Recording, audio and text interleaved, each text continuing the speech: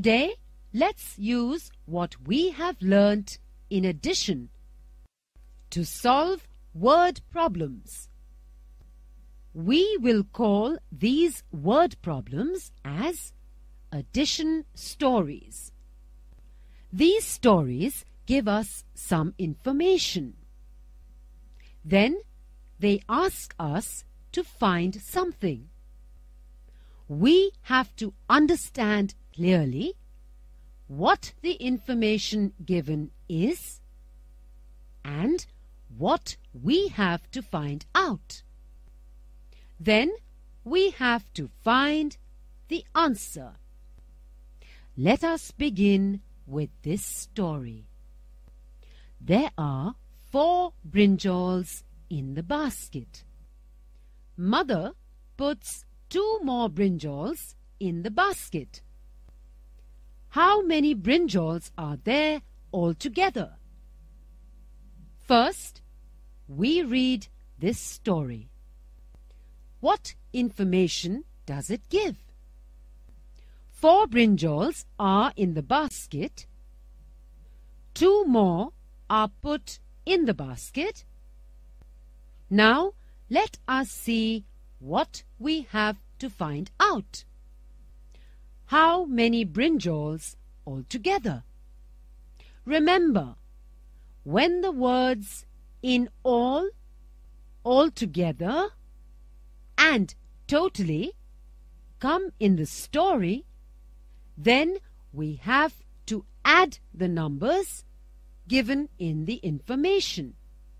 So, we add 4 brinjals plus 2 brinjals is equal to 6 brinjals in all. There are 6 brinjals altogether in the vegetable basket. And we found the answer. Now, let us look at different addition stories and solve them. This toy store has many different toys. There are 2 yellow robots and 2 green robots on the shelf. How many robots are there in all? Now, let us see what information we have and what we have to find out.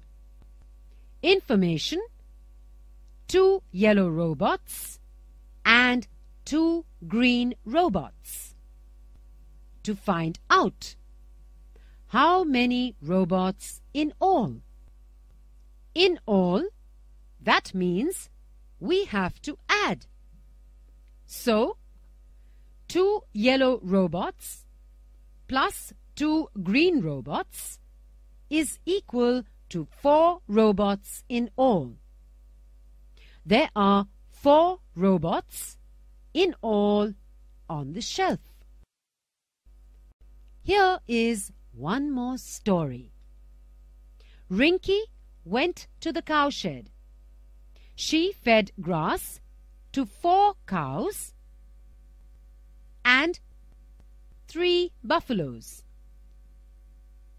How many animals did she feed totally? Totally means we have to add the numbers given in the information.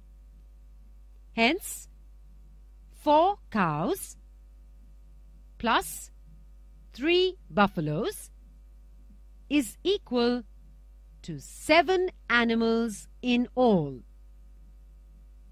Rinky fed 7 animals in all. Wasn't it fun to add with stories of brinjals, robots and animals?